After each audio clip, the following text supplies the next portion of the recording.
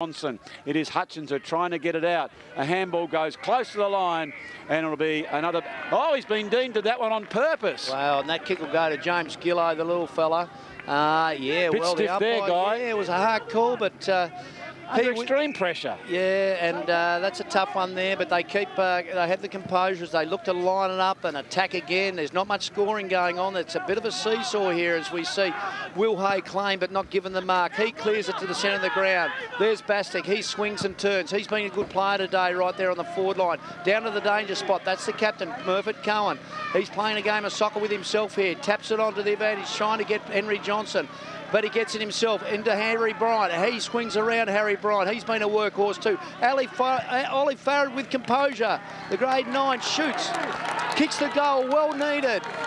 The junior Sandy Blade player. And he's really earning his medal. He's doing a great job. I think he was a state under-15 player last year, Ollie Farrad. He was a big full forward there.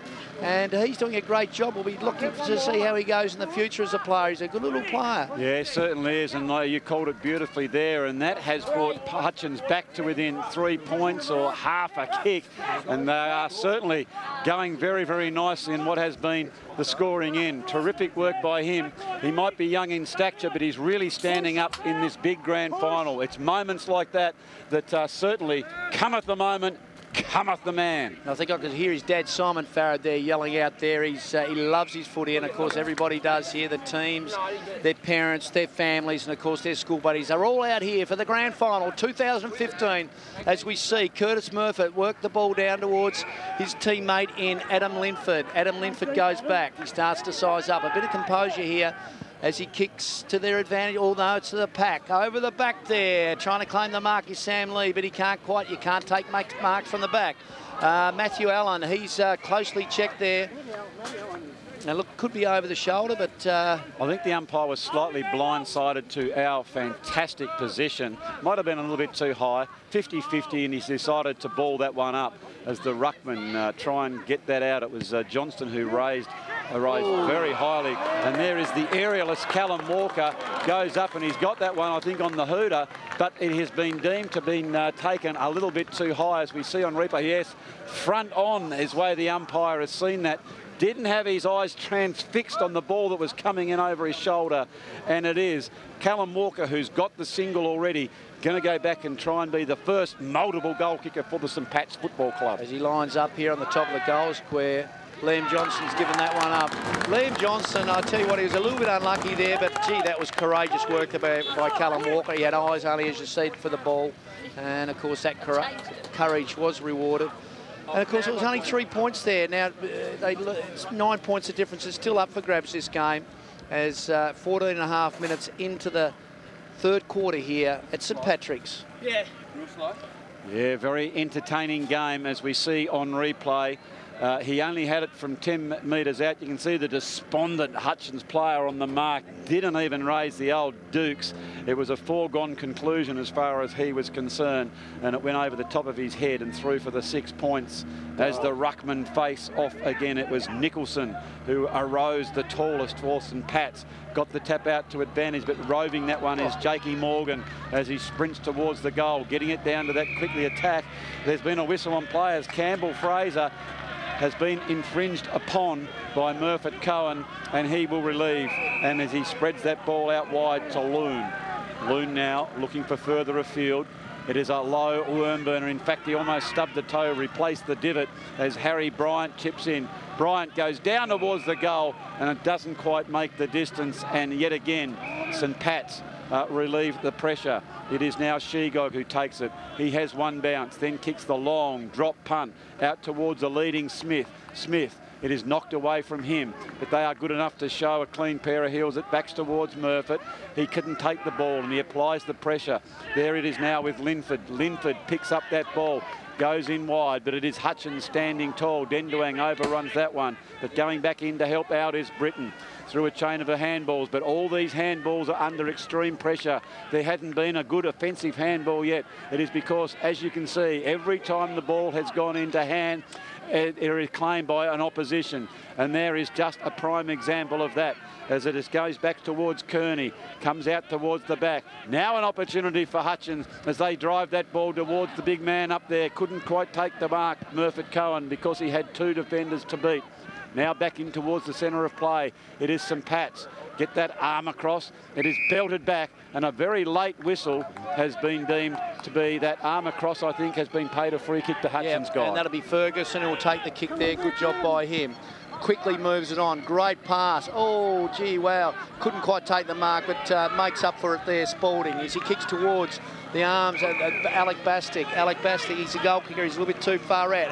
Ben Johnson's there, but he can't. He decided to go back and go and have a big. Geez, that'll be a big kick from there. Yeah, I don't think he could make it from there. He's far too far out as Bastick goes towards the congested 10-metre square, and it's an easy one to mop up for the defensive area there as Brown takes claim of the ball. He boots it out wide. Jake Morgan is running freely, but he now there have got time to get the numbers now as St Pat's are working their way forward. It is Hutchins through another chain of handballs, the old give and go. It is just a quick kick over that left shoulder without really looking, and it's not the greatest kick for a forward to be underneath. It's quite easy to defend when those balls come in quickly, and it has gone in dispute, and it'll be a ball up. It is in the Hutchins attacking zone here, and they would like another goal as they are 9 points behind.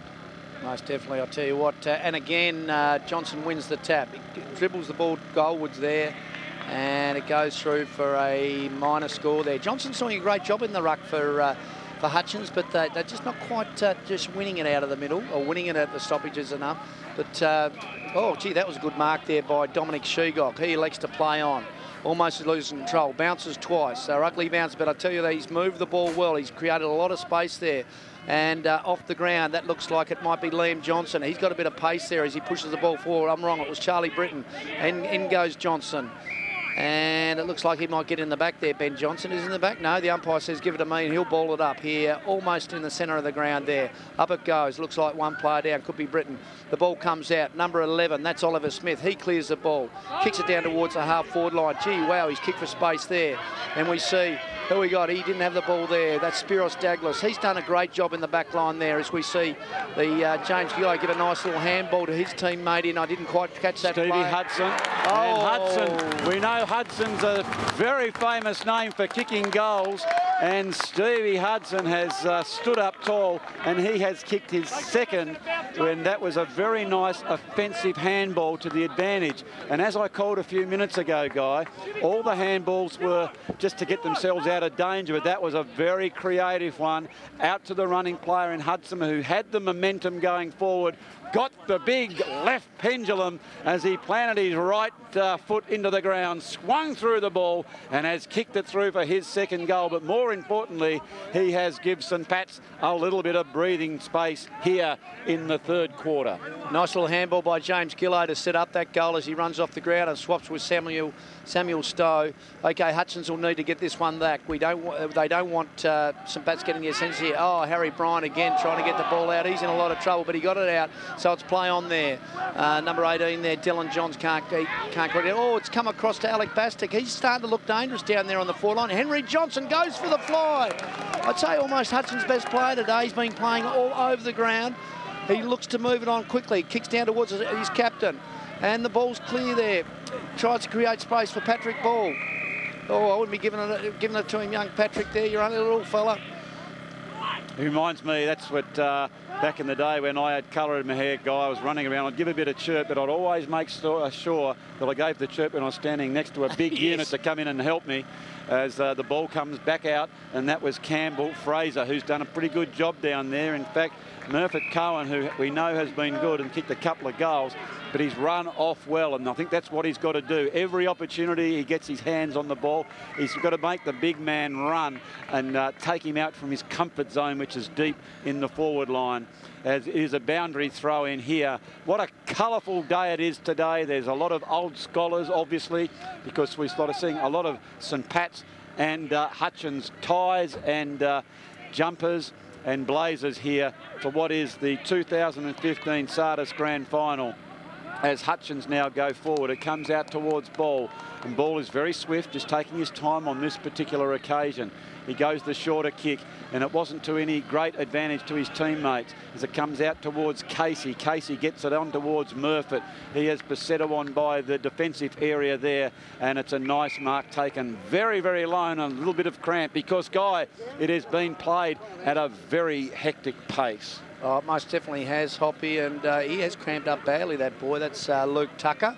He'll need to have a Gatorade or a Powerade or something like that to get the magnesium back into him as the ball comes down towards the advantage of St Patrick's there. Campbell Walker looking to move it on. A handball there, but in the way there is Will Hay, but he slips over, so Oliver Smith takes the advantage there. Nice little kick there to Oliver Nicholson. He moves them all forward, and there, straight into the arms of Dylan Jones. Dylan Jones, he's in range. Well, we know he can kick a goal, Guy. He's already got one to his name already. And he's going to go back now and have a deliberate shot on goal as yet again it was kicked into that open space in the danger area. And now here's an opportunity for St Pat's to extend their lead. As he lines up, runs in, nice kick off the boot and straight through the middle. That'll move him on to 62 St Pat's.